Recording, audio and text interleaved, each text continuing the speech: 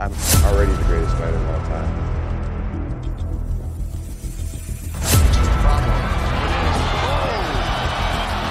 I'm the baddest motherfucker at 205 ever. This is it. Oh, man.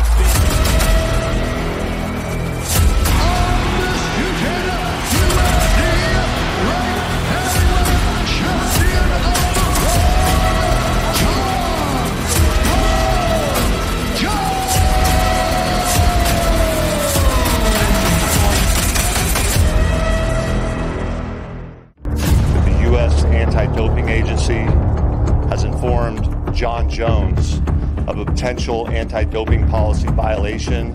Jon Jones tested positive for turinabol from a sample the day before the guy. Jon Jones was arrested early this morning in Las Vegas.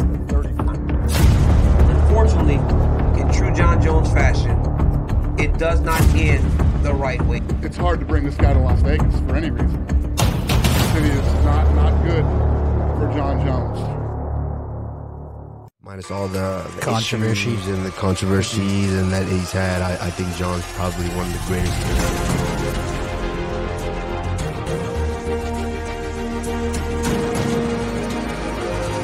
I just want to be a champion again. If there's a guy that can solve a puzzle that is very, very difficult, it is Jon Jones. Trust me, the guy beat me 2 times.